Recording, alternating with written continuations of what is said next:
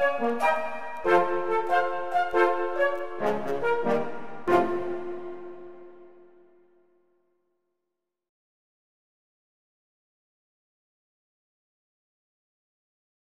everybody, and welcome to Philosophy of Voluntarism, Episode 4. This is the, the Philosophy of Voluntarism is covered by the BIPCOT No Government License. This allows reuse by anyone except for governments and the agents thereof. You can find out more information for this at bipcot.org. So this episode is Nonviolent Communication, How to Build Bridges, with me, Daniil Cuellar from peacefulanarchism.com, Jim from JimLimberDavis.com, and you can find more information about the philosophy of voluntarism at his website, JimLimberDavis.com/POV, philosophy of voluntarism. So today we have a guest, Chris Chu, who's coming in from Arkansas. You can find him on Facebook under Chris Chu, CHEW, and his email where you can contact him for more information about nonviolent communication is lovesanarchy@gmail.com. So if you want to get in touch with him for whatever reason, that's his contact. And so we're going to talk about nonviolent communication, why it's important, why everybody can benefit, not just voluntarists and anarchists, and especially why it is vital for voluntarists and anarchists to understand these concepts and stop hitting yourself against a brick wall trying to talk to people by smacking them in the face. So intellectually, of course. So Chris, thanks a lot for coming on the show. You bet. I'm very happy to be here. Yeah. So please start off with how you came to voluntarism, a quick overview of voluntarism and anarchy, and then from there we'll dive into nonviolent communication. Absolutely. Well, I come from a very right-wing Christian Republican background. That was how I was raised. I've lived in Arkansas for 20 years now, so right in the heart of the Bible Belt. And I was a Christian Republican for I think I was a Christian Republican graduating out of college. And I like to refer to kind of the thing that first introduced or nudged you in the direction of voluntarism as a liberty seed. That's what I call it. Mm. And my liberty seed, interestingly enough, is one of my neighbors in college came out to me as gay. And at the time, given my background, I was taught as a child that homosexuality is wrong, that I should not advocate it, and that I should not do anything to permit such a lifestyle. I mean, this is legitimate. This is where I came from. So it's kind of interesting that you have a good friend when they come out to you as gay, and your response is as divisive as mine was. And it wasn't as divisive as it could be, but I told him I don't approve of this. I don't think that's okay. I'd rather not talk about it. It's essentially how it went. But eventually we graduated from college, and I had kept in touch with him, back and forth, and he would call me on occasion. And I remember it was a theme on our conversations for several weeks. He would call me, and the first time he called me, he said, "Chris, if you ever went into the voting booth," and I'm certainly a statist. I thought voting was one of the most important things you could do. He said, "If you ever went into the voting booth, what would you do if it was on the ballot that they would allow gay couples to get married?" And my first response was, I would vote no. That this was an obvious thing to me. That's the canvas that was painted for me at that point in my life. And he was very patient with me, very patient with me. We had more conversations about this. And essentially he was able to convey to me that the homosexual lifestyle, when two individuals who are of the same sex want to get married and do get married, this is not harming anyone else. They're not infringing upon my rights. They're not, hurting me. And the thing that really stuck out to me, I remember I was driving to work, and he had called me, and he told me all he wants is to be happy, and he wants to find the love of his life and get married. And I heard him say that, and I just suddenly, it was this feeling of shame. I thought, wow, what am I doing here? Why am I sitting here and trying to use the voting booth to tell people what they can and can't do, if they're not harming me? And so yes, I was still a voting Republican and a Christian, a good year and a half after that. But that planted that seed in my mind. It let me realize, well, maybe it's not okay just to pull that lever or push that button in the voting booth to try to control what other people can do, because maybe there is something beyond that. I can't change right from wrong just by doing that. So anyway, I guess I realized the harm that I was doing to others, and the interference in people's ability to be happy, to have a more pleasant life in that lifestyle. So that eventually grew. I saw, I don't know how it came across, but Larkin Rose's video, and he was wearing a goofy sweater. I'm allowed to rob you, and I had seen that too. Right. He and Adam Kokesh as well. I guess, from my particular angle, the door I entered from with that right wing, I was very patriotic and pro-military. Seeing the Adam Kokesh stand up for what he believed in, having that background in in the Marines, and he had been to war for whatever reason, that built rapport to me. That was something that was like, wow, I'm going to listen to this guy. But he was saying things I hadn't heard soldiers say before, or ex-soldiers, veterans, and to see Larkin Rose then so that was the patriotism side started to kind of fade away. That was kind of the first drop of acid that would eventually dissolve that in me. But then Larkin started to talk about the Constitution, which to me was the Bible. Essentially, it was another Bible. It was what is right and wrong to me. And suddenly, with that "I'm allowed to rob you" video, I was like, wait a minute. You're not allowed to rob me. And he made a good point. And so anyway, it snowballed from there. And it eventually, I came to realize what the philosophy of voluntarism was. And I didn't know what it was called at the time, but that was kind of how I got into anarchy, and in particular voluntarism. Beautiful. Yeah, Larkin Rose was he was a big influence in me. Stefan Molyneux also in the beginning. Now of course, he's a lot different now. But reading Larkin Rose's book and various other books, really got into it as well. But that's fascinating. That about the homosexual, story that you had, and it seems like such a self-evident realization. Like two people love each other, they want to live with each other. What's wrong with that? You're not hurting me. And so much of what statism is about, that's what's wrong with it. You're not hurting me by doing what you're doing. Two people get together to have a transaction. It's not taxed. How is that hurting me? Right? Exactly. Yeah. Oh yeah. But I'm real big. I like to use the brush strokes reference. Is when you're being raised and you're being grown up, you're told what is real and what is not real, what is right, what is not right. At least for me, probably not for everyone, but for me, I was told what to think and not how to think. Absolutely, I had to figure out how to think, and that was some of this, contradictory things that I was hearing to what I was told what to think. And suddenly, these people are breaking that down. I'm like, oh, but you're absolutely right. Yeah, I think that's interesting that both of you have gotten into and have repeated this phrase in one way or the another already. It seems almost half a dozen times. Right and wrong, right and wrong, right and wrong. That is something that's very, very interesting here, because that's an entire culture of the way everybody seems to interact. Every religion, every government organization, every hierarchy of authority where somebody is responsible for dictating what people are going to do, when they are going to do it, how they are going to do it, and simply give the answer of, because I said so, or because this is the way things are done, but never actually offer a set of reasons why this has to be done, other than just because I said so.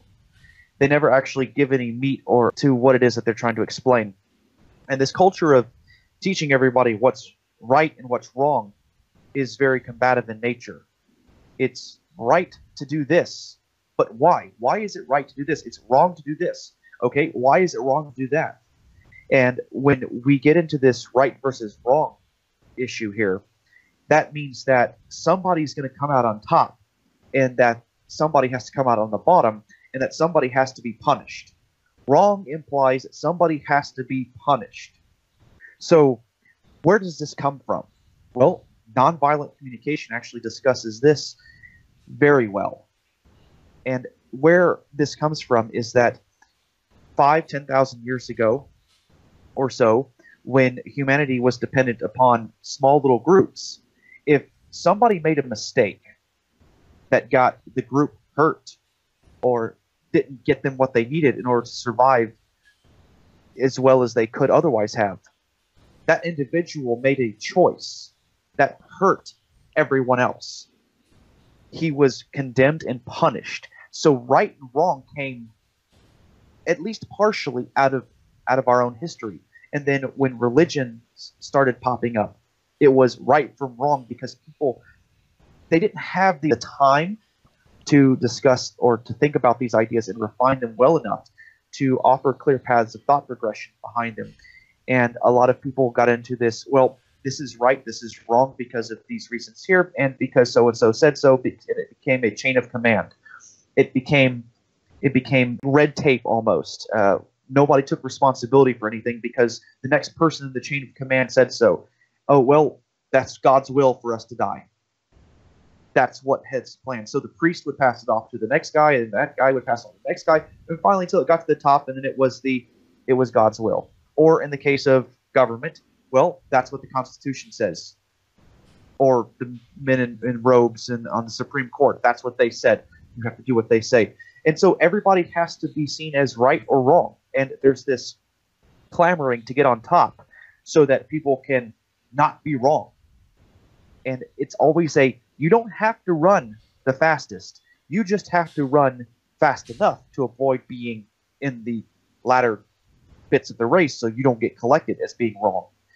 And that's something that's very interesting that has been mentioned already several times by both of you guys. And when we break that down, we understand that right from wrong ends up being combative. All sorts of hostilities in the way we talk to one another. And it ends up ultimately becoming the difference between understanding how to make an observation and how to pass judgment or in an evaluation. So nonviolent communication is going to be something that we want to pay attention to the words we actually use when discussing things with other people. We don't want to judge other people because judgment of other people implies that we understand everything that they did and that we are condemning them for one reason or another.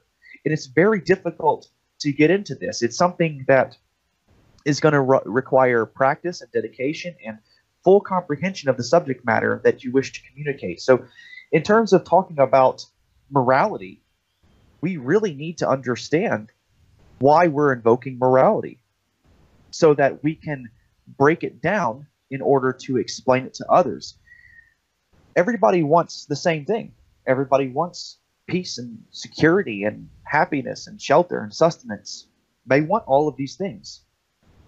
The key is to understand how they're getting those things and how we can help them get those things without hindering our abilities. And nonviolent communication is going to be one of the greatest things that we can do for that, because it's going to help us to recognize the difference between recognizing what people want and need versus doing that through observations versus passing judgment on them because they're doing something that meets their needs, but it also hinders our ability to meet our need.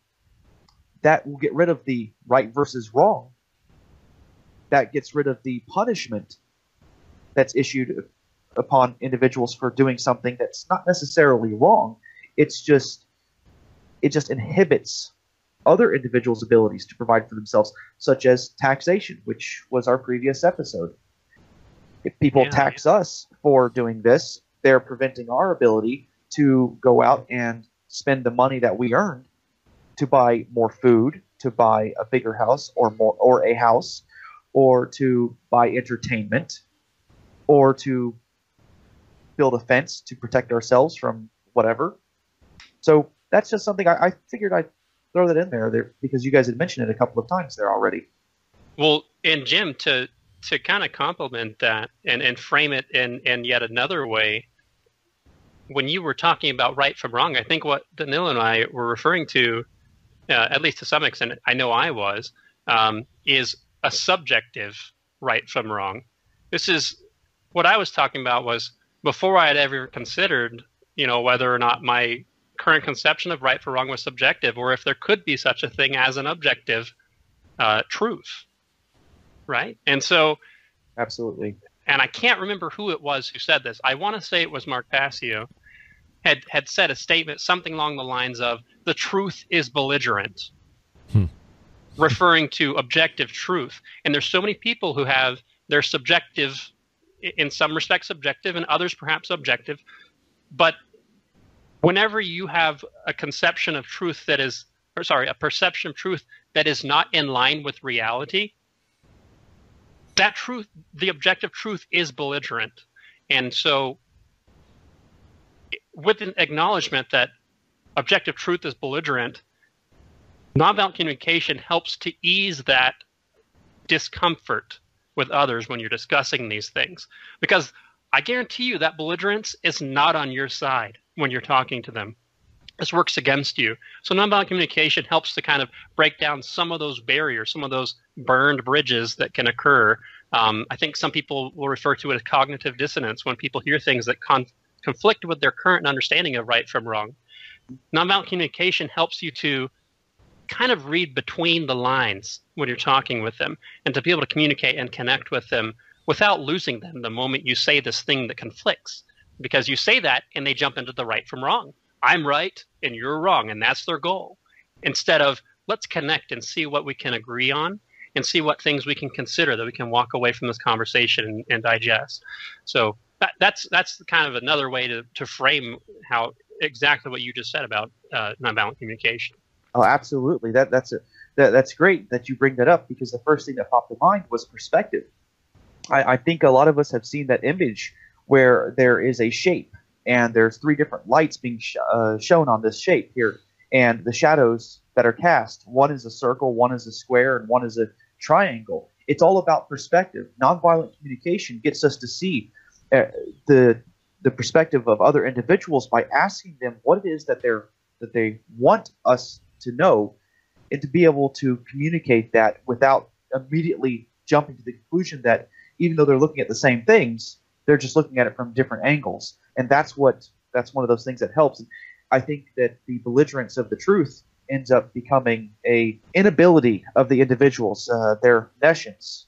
They don't know how to communicate in such a way that says, hey, listen, I understand that this is what I'm seeing. We're looking at the same thing, but maybe we're looking at it from two different points of view. And the nonviolent communication disarms all of the combative language between the two, removes people from having to feel like if they're wrong, they're somehow going to be punished, and then allows people to exchange information that way. And that's great. I absolutely agree with that. So, Chris, before you get into any further, can you just introduce to those people that are listening who may not have heard of nonviolent communication before how you got into it and what it is, simple definition. Is it, what the method is, if there is a method, because, I'm not really that familiar with it. I just interviewed a couple people that know more about it. Sure. So I guess how I got into nonviolent communication, there was a point early in my transition to anarchy where the way I communicated with the world was to take some of these belligerent truths and to make absolutely certain that they were as belligerent as possible. I don't know how else to say it. I remember posting a picture of the Grim Reaper, and he's holding his scythe, and he says, "I support everyone's troops." And then I would post something above that. This is extremely belligerent. This is going to trigger people, and that was my goal, was to trigger people, because I saw that this was getting interaction, but I didn't recognize that this interaction wasn't doing me favors. And in fact, it may have been burning bridges. So, and my family, I had some family disown me, and my mother had asked me every time I talked to her, please stop with the anarchy thing. Please don't talk about the police. Please don't talk about the military, and then she would talk to me whenever we'd have family functions as if I'm mentally ill. And you know what? It's no surprise, because Oh, this is the approach I took. Okay, and so I at some point I realized I need to find another way of going about this. Surely there's another way. And you would think that I would have known that there was, obviously, but to me, really, that was the only way I knew. I can't recall where I had come across it, but Jim had mentioned Marshall Rosenberg, and I had been referred to this seminar, and I watched a 9-hour seminar by him, and it completely blew me away. When I saw this, I thought, wow, this is the exact opposite of how I've been communicating, but it just clicked with me. It just made sense. And so now we've talked enough about nonviolent communication, and I think it's about time maybe to define kind of what that means to me, so that people know what I'm talking about. So there's a couple ways that I look at nonviolent communication, as well as the method. I'll get to that after this. But the first way that how I would define nonviolent communication is really just the integration of empathy into the way that we communicate with others. And when I say empathy, what I'm referring to, I've thought about this. It's kind of hard to describe what it is, but I truly do think the best way to describe empathy is to have the recognition of the relationship between our feelings and our needs. And I know that sounds bizarre. If someone's new to NVC, I know that sounds bizarre, but just work with it for a little while. Think about that. Empathize. You try to empathize with others.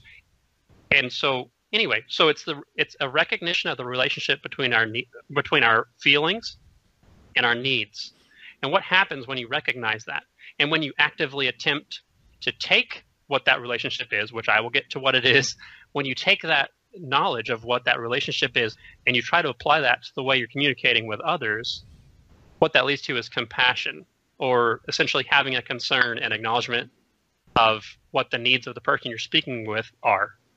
Okay, so they may be coming from a completely opposite background.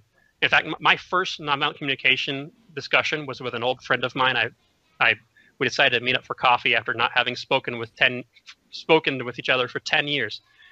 And what I decided, I had spoken with him briefly, and he told me he was a libertarian socialist, and I was a anarcho-capitalist. I'm actually starting to kind of avoid using the word capitalist, and we can talk about that another time.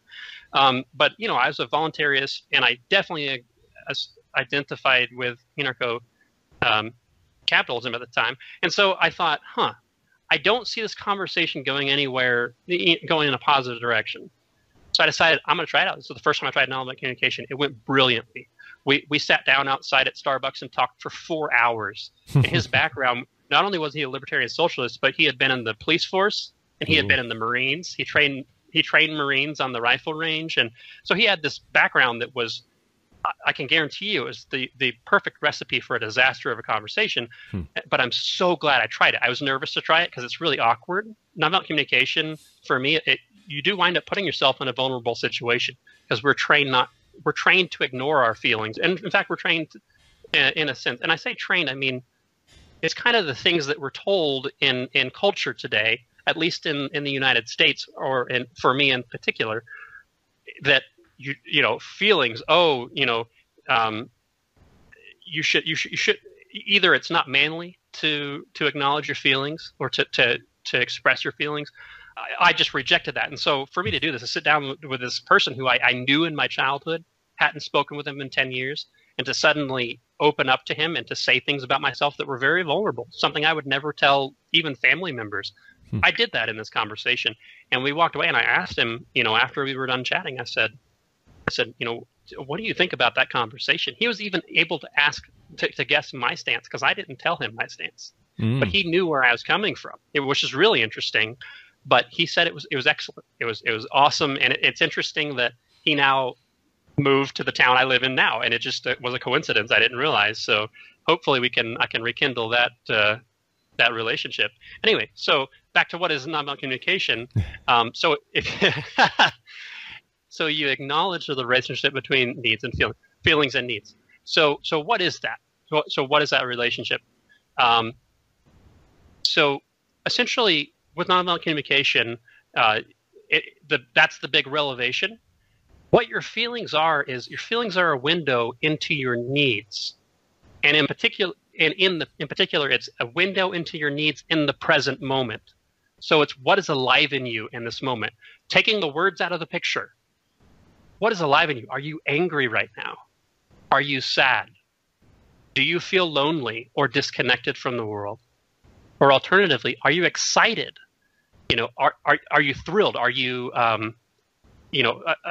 deep sense of eagerness or happiness, joy? So I just kind of described two different kind of sides of unpleasant feelings and pleasant feelings. And so what these feelings are indicating are a need that's either being met or not being met in that very moment. And I can't express how incredible this acknowledgement or this realization has been for me in my life, because I thought it was a relatively minor thing, but in reality this enables you to be able to listen to what people are saying, and in my opinion, even more importantly, to reflect and to listen to myself and to get to know myself, because suddenly I say, I just said, for example, this is a recent conversation I had, I just said this person's thick-headed, and I stopped and I thought, that's not like me. And I thought, well, where did that come from? And I thought about it. I thought, well, what am I feeling right now? And I thought, well, I'm feeling angry and I'm feeling very frustrated. Why am I feeling angry and frustrated? And so essentially this allowed me to, and the next step was the need. I'm not going to get into that example right now, but I realized that I had needs that weren't being met in that moment while I was conversing with someone. And this was incredibly helpful. And in fact, I'll have to find a link to this conversation. This was a Facebook conversation, which are really a difficult one to do NVC with. But I wish I could link it because it was beautiful. You see, it's like someone pissing into an endless pit. And then, like that was about the equivalent of how this conversation was going. And then suddenly, boom, I realized what I said. And I said, you know what? You're not thick-headed. I just want to let you know the things I just said were coming out of a place of anger and frustration because I had these needs that I realized weren't being met. This was my intention. And so what I did here was I went from communicating in a very unpleasant way to suddenly trying NVC, nonviolent communication. And I said, and I basically I stopped beating around the bush and I said, you know what, this is what I'm trying to get out of this conversation. It turned out all I was wanting to do was to help bring clarity to them on a particular concept and to help them. And I was giving my time in that moment. I could have been doing anything else in my life at that time. I could have been doing anything, but no, I was giving them this attention. And I wasn't making the time to connect with them. Anyway, so this has been incredible for me to make this realization of what our feelings represent.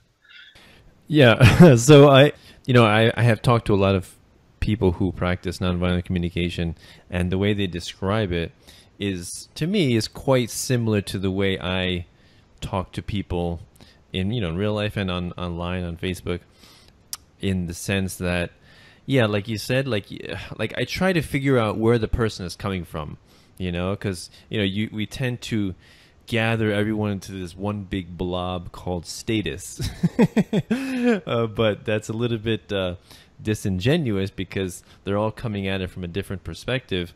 And so I set my goal as figuring out what their perspective is, what their particular, I guess, needs are, why they feel they need the state, why they feel it's necessary. And then you talk about that and kind of disentangle that. And so basically I'm just asking questions, like, kind of like Socratic questioning, I'm just passively asking questions and just trying to help them dissect their own thought processes. Oftentimes, eventually, contradictions arise, and you begin to expose certain inconsistencies. But I tend to do it in a way that doesn't anger people. It just that gets them to realize, like, I didn't think, something that I get a lot when I talk to people is, I never thought about that. Which I really love that phrase, because it's like there's a part in their brain.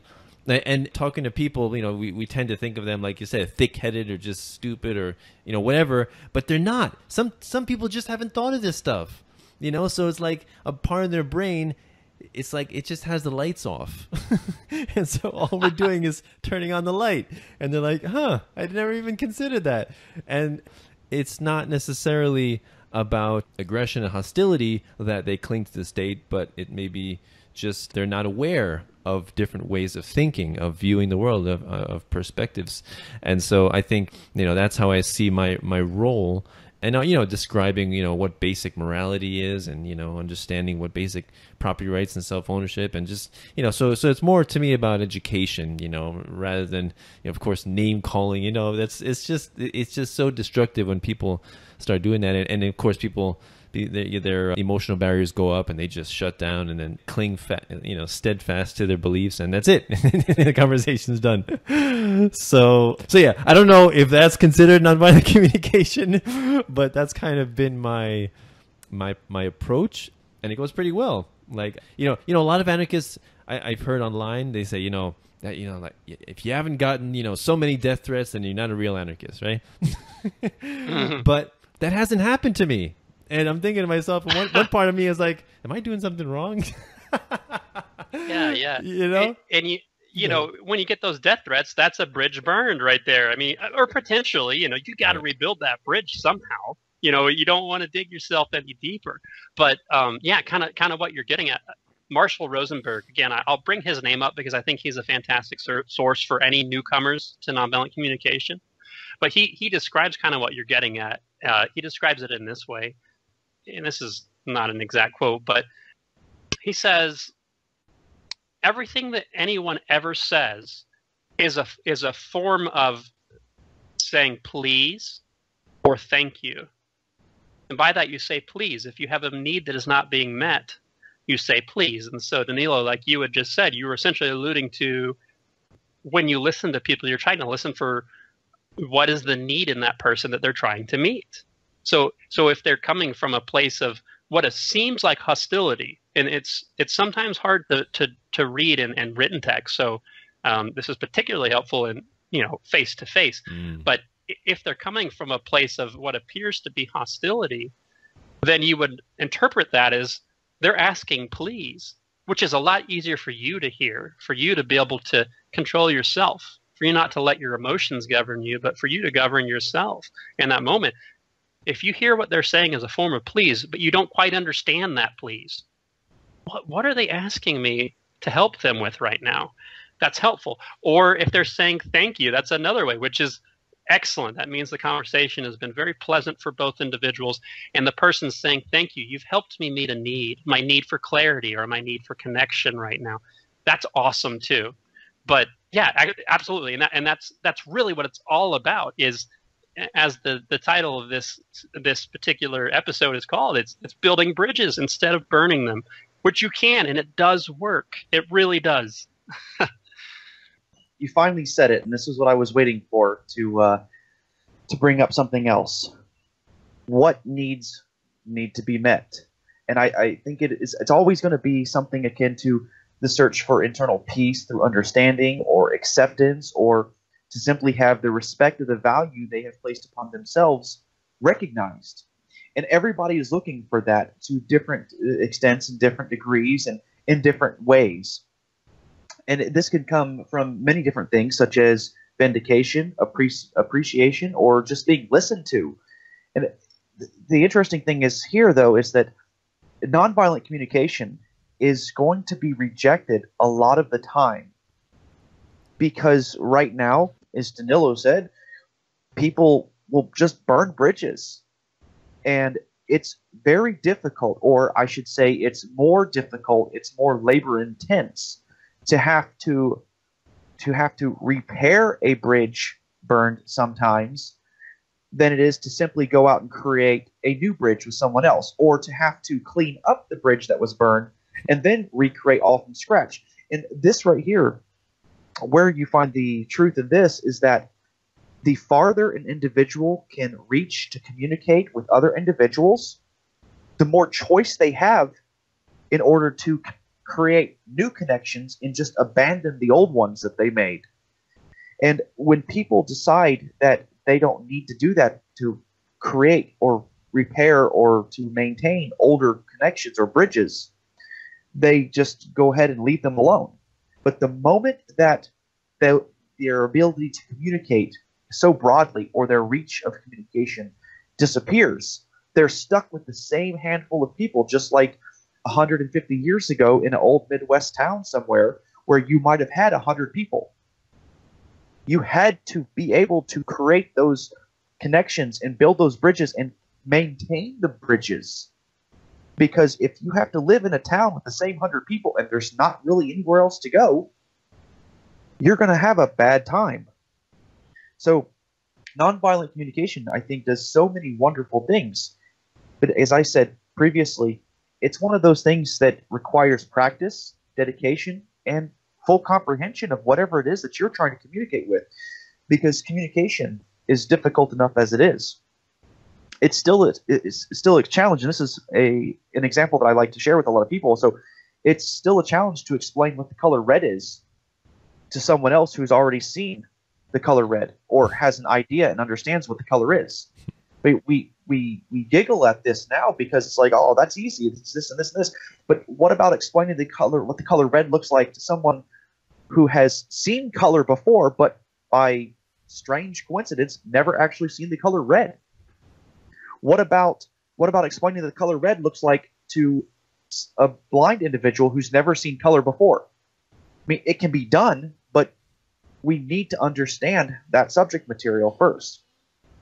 To put this into a little bit of perspective, if I ask you guys to visualize a red apple tree, a lot of people may resort back to the kindergarten style art where you have this cartoon looking brown tree trunk and a bushy green top and red apples on it.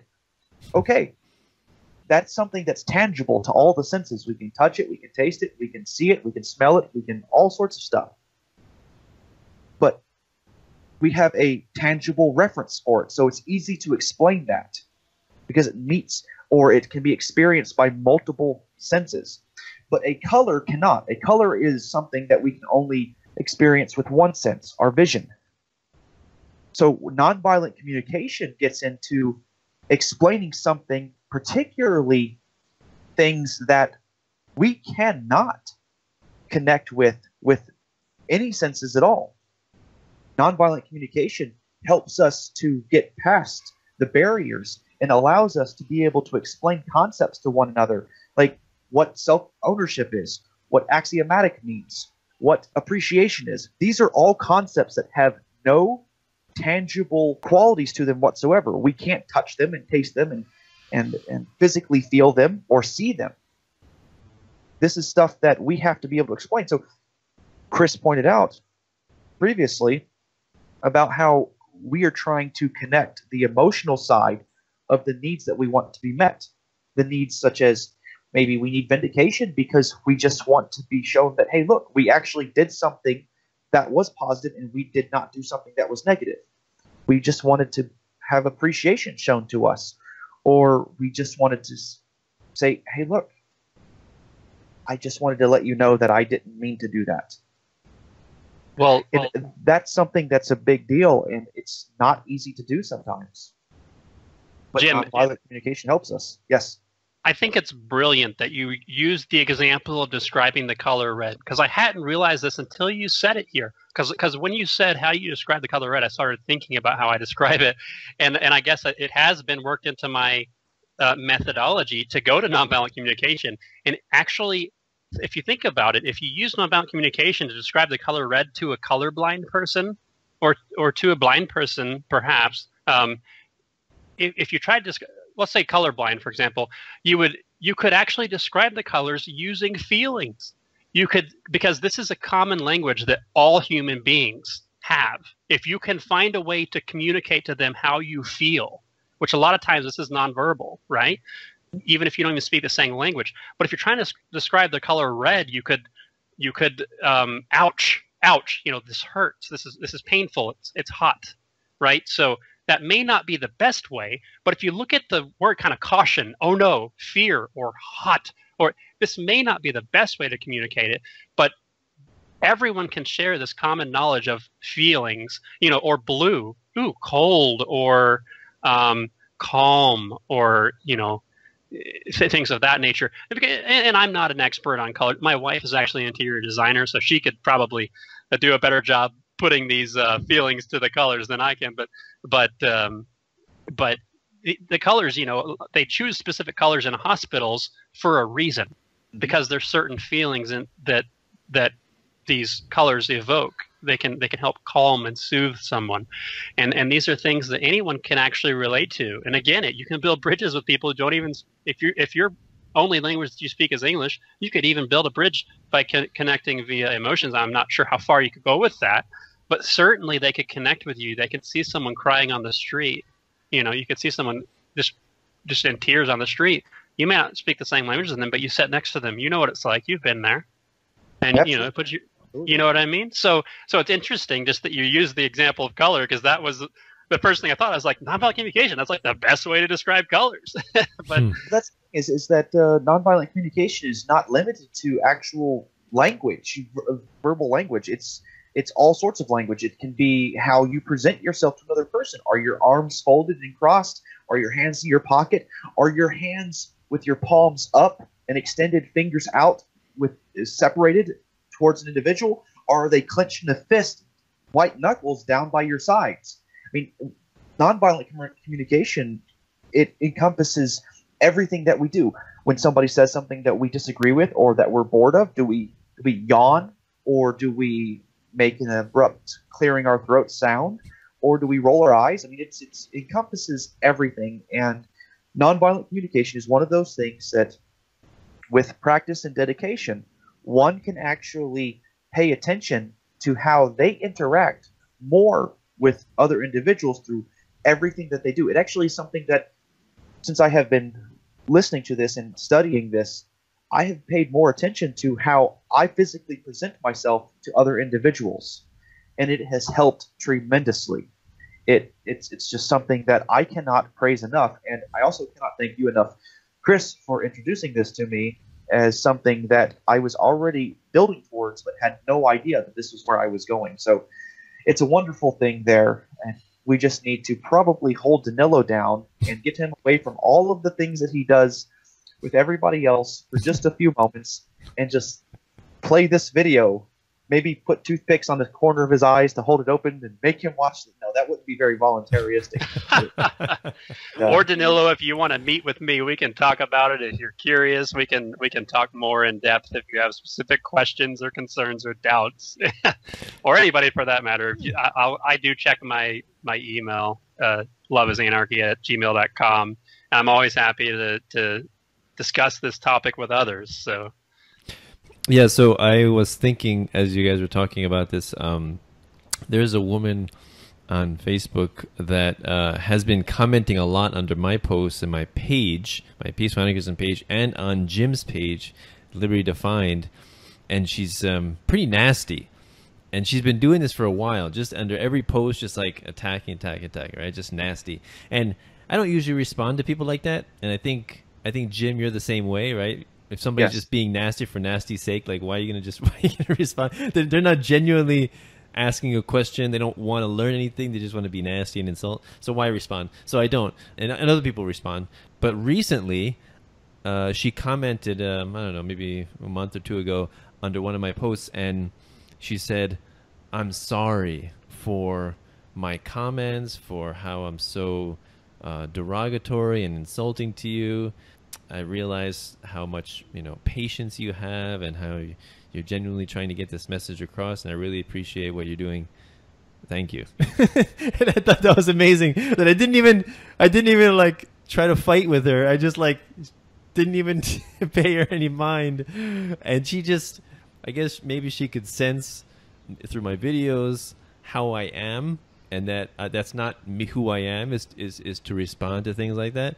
And just that alone seemed to change her. And since then, she has stopped with those comments. I don't know. Did you notice that, Jim? That she stopped? I did notice that. Yeah, she was commenting on my pages too, and it's a powerful thing. I mean, this is something that's very important to the philosophy of voluntarism, is freedom of association. Right. We don't have to punish people directly or even intend to punish them indirectly when they act in a manner that is off-putting or aggressive or destructive or combative. All we have to do is just, hey, look, no, thank you. And just not say anything. And of the people who genuinely want to make a connection or want something, like in her case, she wanted to be heard. But because we did not respond, and so many other people asked simple questions of her, it ended up being she wouldn't answer those questions, but just wanted to talk. And eventually she came back and she apologized for it. And then she still interacts occasionally that I can see. And she is asking other questions and being more positive and making more connections with other individuals. She's getting the things that she wants out of it, or more of them. And she's obviously getting something out of it that she wants. One of her needs is being met, and a need that every human being has, except for me, because I sit in my apartment all day long and do nothing unless I have to go to work to earn the tax dollars to pay Uncle Sam so they don't shoot me. But no, I don't really do that. But everybody wants those connections. Everybody does, and that's an important thing. So when we are paying attention to what we're doing, we can help meet other people's needs by simply saying, listen, if you want to connect with us, this is how I would prefer to be communicated with. This is how I would prefer to be interacted with. You want the connection with me, but I do not desire a connection with you. So if you want to pursue a connection with me, this is how I would like that connection to happen. And that's a very, very powerful thing in order to do, because a lot of people immediately, no, this is just rejection because you don't like me. No, this is not rejection because I don't like you. This is a declining to take that offer of connection because it does not meet my needs of security and comfort, because as I have been severely disciplined as a child by my father, people who raise their voice, people who make demands or demands of obedience and compliance immediately or else, that triggers something in me where I was conditioned to expect to be hit by my father. And I don't want that. So a lot of people are like that to various extents. They want that need met of comfort and security. So when somebody is aggressive and hostile and condescending, that puts them at a position where they need something met first in order for that connection to be made. And so, yeah, she eventually got to that point there, and things, it looked like, have changed for her, and it's been fantastic. It's been beautiful, actually, and I'm glad that we've at least had the impact on one individual, which is fantastic. Well, Jim, I like that you had mentioned that nonviolent communication is essential to voluntarism, because actually the way that I see nonviolent communication is that it is voluntarism in practice. Or to put it another way, voluntarism is to physical human interaction what nonviolent communication is to human communication. Wow, I just got replaced as a host on the show. Good job, Chris. Excellent. But so I guess what I'm trying to get at here is, I mean, it seems like a lot of people go this logic route, and they know from success in their own interactions with others that voluntarism works. But when people talk about nonviolent communication and how successful it is, it's also a testament to voluntarism. And let me tell you why I say that. So, like I said, voluntarism, it's the belief that all human interactions should be consensual and voluntary. Or a little redundant there. Well, you can actually apply that philosophy to the way you communicate with others. I haven't quite figured out how to word this. I've tried to actually type this out and communicate it. I haven't figured that exactly. I'll give it a shot right now. So, if you define violence as having any interaction with another individual without their consent, such as rape, assault, theft, murder, things of that nature, the wrong element in that is the lack of consent. So if you think about the way you communicate with others, how is it that you could apply this concept? Well, when someone says something, you have to be very careful about how you portray what they just said. For example, or what they just did. For example, let's say I was a child. I'm one of 4 children, and we used to fight over who would get to eat the good cereal, the real sugary cereal. And someone would always come down and they would eat two bowls of the Cinnamon Toast Crunch or whatever, and people would be so angry. And I can remember as a child, I would say, well, you ate that because you're selfish and you don't care about any of us. That's what I said. Now this is what have I just done here? I've just painted this person as a selfish person who doesn't care about his brothers and sister. Is that true? Are they selfish? Do they really not care? I never gave them the choice. I never allowed them to consent to that image of what they were doing. And it's kind of hard to say. I'm not saying that you can't say something about somebody without their consent in this. There might be a truth that you can say that they don't want to admit, for example. But what I'm getting at here is with nonviolent communication, and this is another part that we haven't covered yet, this is key, is it's all about trying to seek clarity and understanding of what they're saying. You want to accurately understand what it is that they just said. And I'll get into the method in a second, or I'll get into it right now. People who are brand new to nonviolent communication, you're probably going to learn something about a method. It's there's 4 letters to it: OFNR: observation, feeling, need, request. That's the sequence that you go when you are going to use nonviolent communication interacting with others.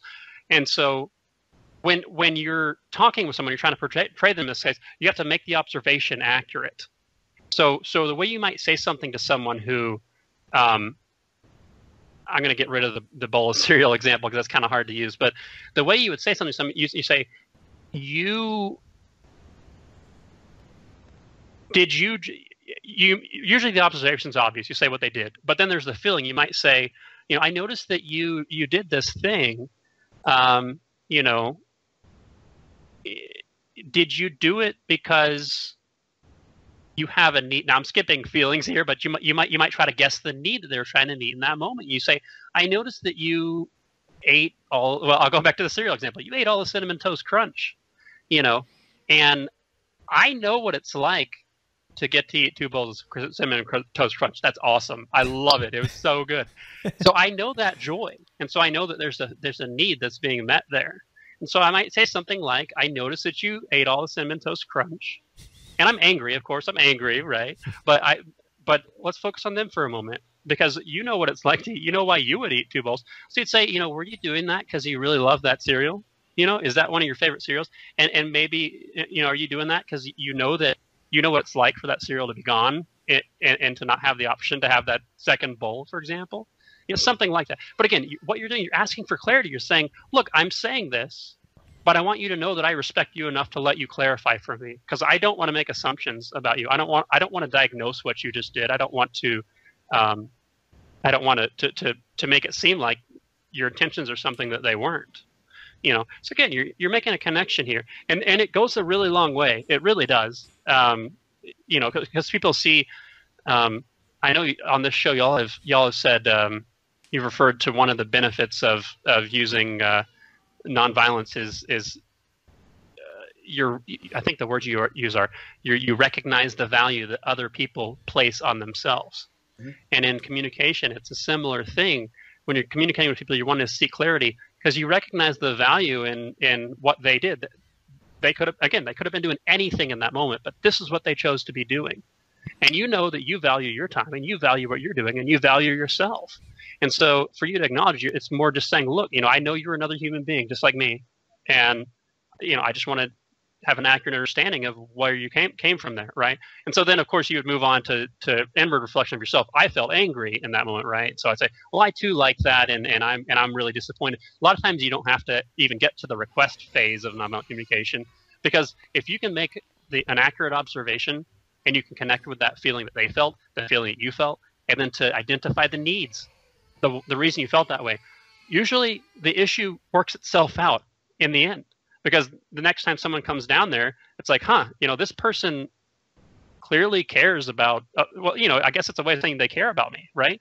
This person before was able to connect with why I did that. Even though they were angry, they knew I did it because I felt joy out of it. They connected with me there. So the next time they come down and get that bowl of cereal, they're probably going to ask you next time. As an example, they might ask you and say, hey, there's only 2 bowls left again. And I know, we talked about this before. I remember this. It meant a lot to me because you were angry, but you still gave me the time of day because you wanted to know where I was coming from there. And so, maybe we could split it, or maybe you could have the second bowl today. And then the next time we come into conflicts like this, I'll take it the next time, right? I mean, some sort of compromise, but it doesn't have to be, explicitly determined right there in that moment to make a request. You can, and be specific if you do about what you want them to do, and certainly don't have any guilt behind that. Like, if you don't, then I'm going to be angry, sort of thing. Be genuine if you're going to actually make a request. But if you're going to put it on them that somehow you're responsible for meeting their need, for example, like, oh, well, my brother who ate that cereal, he's responsible for meeting my need for joy too. No. If I'm going to make a request for something specific, like we'll both share a bowl of cereal or something, I need to be genuine about it being a request, because they'll sense if that's a demand. Again, if I make it a demand, it's a punishment. It's saying, well, I'm going to retaliate against you if you don't do what I'm saying. It's not a request. It's not a peaceful thing in a sense. It's kind of hard to describe it because we're not talking about physical interaction, but it really does apply to the way you communicate. And so that's how I see NVC. It's voluntarism in communication form. And it has all the benefits of it, just manifests itself differently. I think you just betrayed the fact that you were a child in the 80s with that example. Am I right about that? I'm just guessing. I'm 29, so yeah. I was born in 87, so. Oh, okay. I thought, all right, 90s then. All right. Yeah, I was a 90s kid. All right, no problem. He's young, Danilo. He's young. Yeah. But I can definitely empathize with that example because my sister would often have that complaint about me finishing. But in our case, it was the Life cereal. I don't know if you guys ever had that. Oh, yeah. I have some of that in my cupboard right now still. My mother never bought me the sugary stuff. But yeah. So yeah, we're approaching the hour right now, and I know it doesn't feel like we talked for an hour. It's amazing conversation. But I wanted to just say that, Chris, thanks a lot for coming on. And I think this warrants another conversation because I feel like we just scratched the surface of this topic, which is really it's going to be another unintended consequences of taxation deal here. We're going to have to come back to this multiple times. Yeah, and that's fine because this is a wonderful topic for voluntarists and anarchists to understand because, as you said, it's not just about logic. Statism is not a philosophy that most people did not come to through logic, and so most of the time it's very difficult to have them understand why it is contradictory and inconsistent with logic alone, right? So we need to appeal to different needs. And so, yeah, most of the time, they've just been taught by their parents, by their teachers, by, other friends that this is just the way to be. And there's no logical reason for it. It's the appeal to antiquity, it's the appeal to popularity.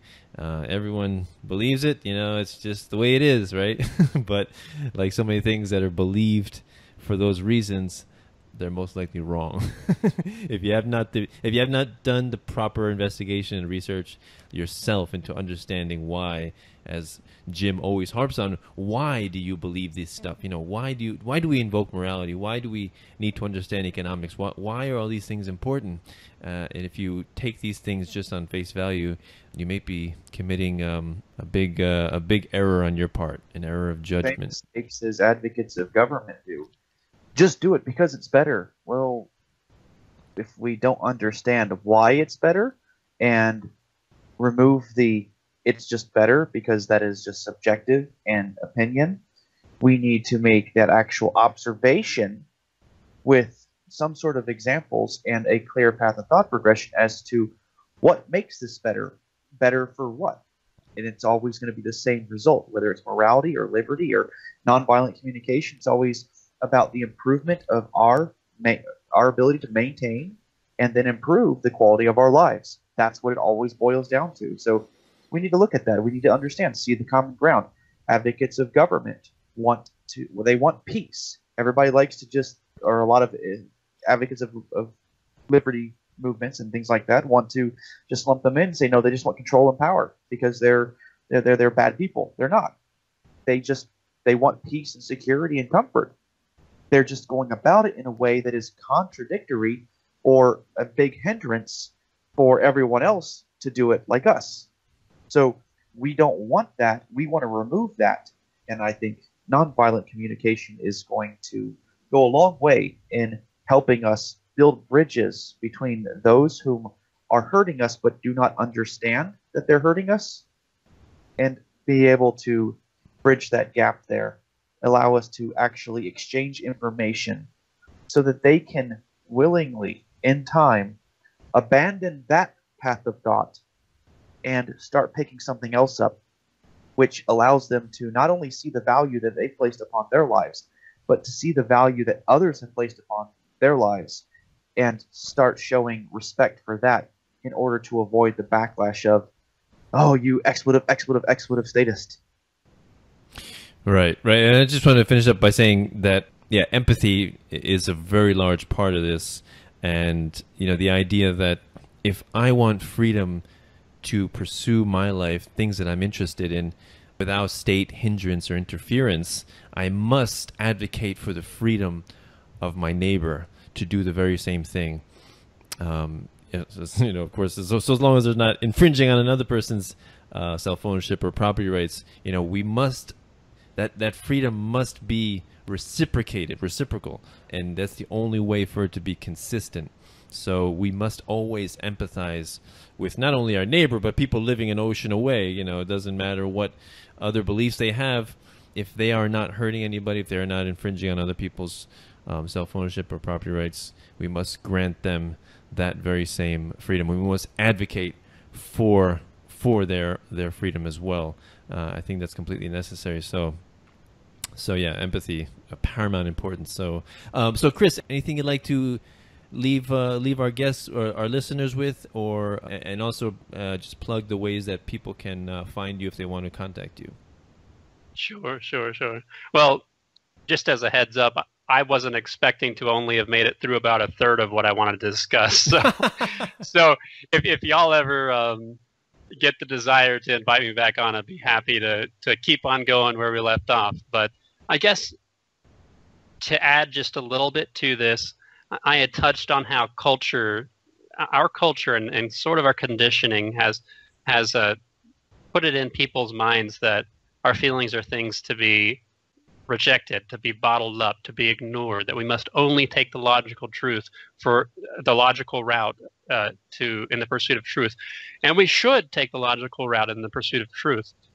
But you're missing out on so much if you don't realize what those feelings are, if you don't utilize them, because the knowledge of what those feelings are just signals. And absolutely you should. I call myself, this is something I learned from Mark Passio, definitely, a monarchist within and an anarchist without. You must be able to rule yourself within.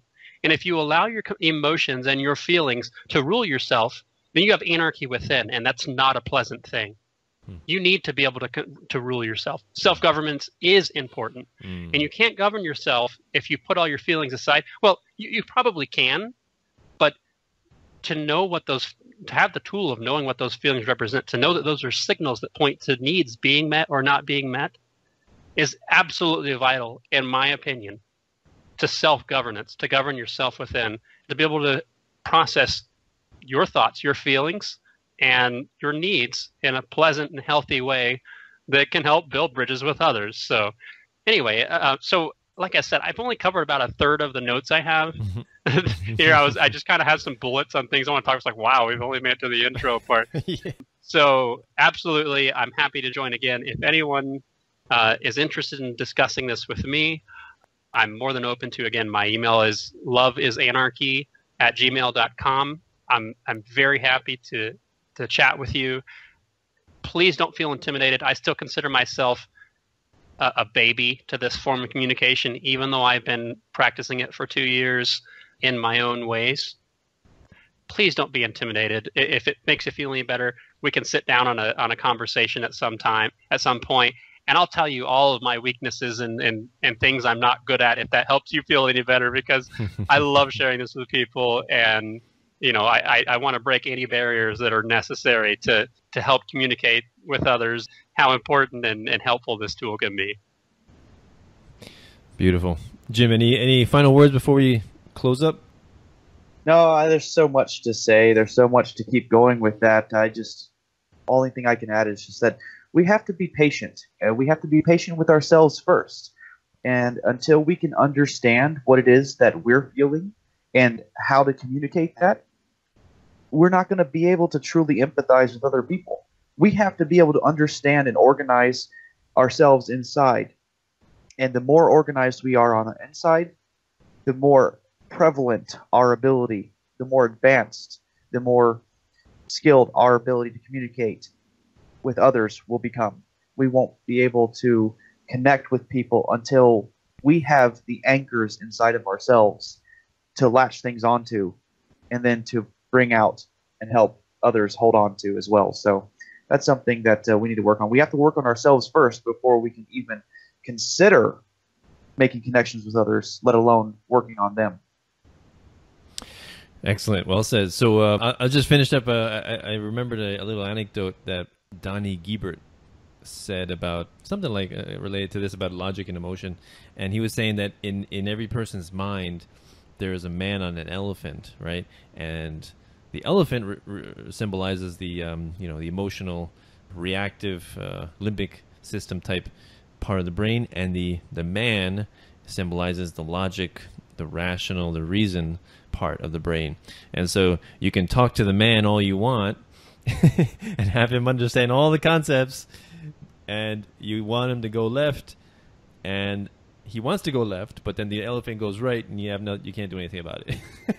So it's so important to me. That just highlights how important it is to relate to somebody, to connect with somebody on an emotional level, to calm down, assuage their fears, to let them know that we're not a threat. We're not attacking their ideology. We're just educating them a little bit. We're showing them a different way to see things. It's not about attacking and insults and put downs and being derogatory. No, it's not about that at all.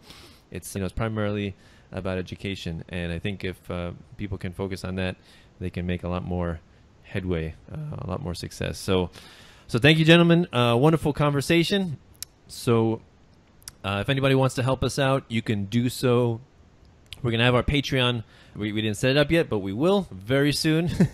So for now, you can donate patreon.com/peacefulanarchism, or Jim, I think it's jimlimberdavis.com/donate. Is that yours?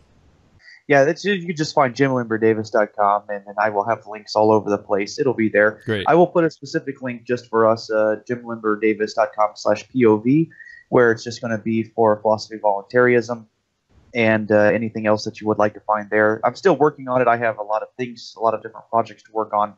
But this is something that I'm slowly adding more and more to every day. So that's where you can find more about the philosophy of voluntarism off of Facebook.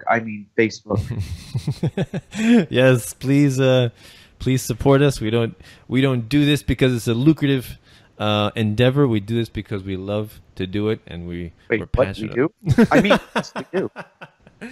We have a burning desire to spread knowledge and add to the lore of human information and knowledge and wisdom.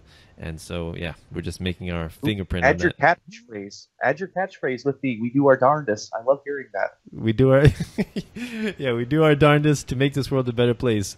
So if you feel so kind as to, if you find value in what we do, just trade value for value and donate. Even $1 goes a long way for us. So yeah,